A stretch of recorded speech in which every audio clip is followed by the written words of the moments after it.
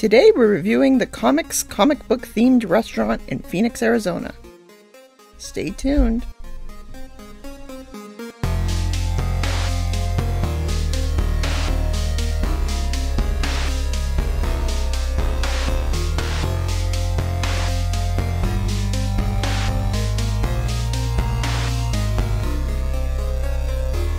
The ComicX website, and yes, that is how it's pronounced, promises magic, fun, and great food. Let's see if the place itself lives up to that. From the moment you walk in, you're submerged in retro and current pop culture goodness. It's a bit overwhelming at first, which, if you're like me and love a whole lot of crazy crap on the walls, is definitely a positive. The downstairs is home to the dining area and kitchen, and is the larger of the restaurant's 2 floors. The wait staff encourage you to go and look around after you've been seated. And look around you will. Just being able to look at all the memorabilia and decor is worth a visit. You just might run into some weirdos trying to take a video of the place for their YouTube channel or something. Downstairs, there's also a video game area to sit down and play a game or two, decorated with this cool Pac-Man theming. You'll also notice that many of the statues are actually for sale, if you've got a nice amount of cash in your wallet. Upstairs, be sure to take a moment to look at the effect on the dragon's head.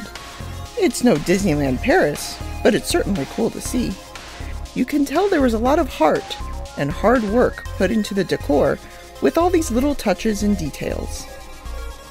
The upstairs is home to the Star Wars themed bar as well. It wasn't open at the time I was here, but I would expect this would be a cool place to pick up a drink. And pick up a drink might just be all you'd want to do here, because here comes the negatives. Oh boy, our food was not good. Mind you, I am not picky about restaurant food. I am hardly one to turn something away, but I didn't even finish my sandwich.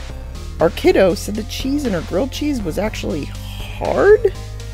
The nachos were okay at best. Which, this is a shame, because the theming for this place is so cool.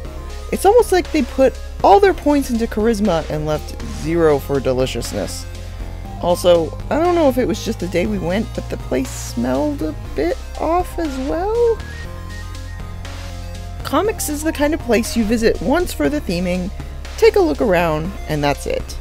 It's cool.